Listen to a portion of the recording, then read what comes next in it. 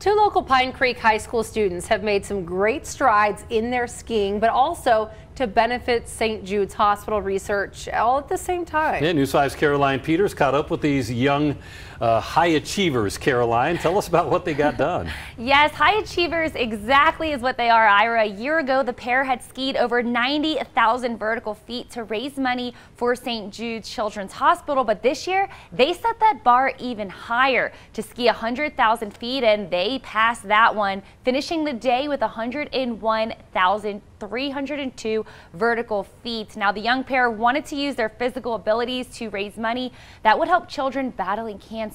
KOAA Anderson and Carter Gonzalez both know the impacts cancer can have on one's family. 3 of Kayla's grandparents are cancer survivors, so St. Jude's is really close to her heart.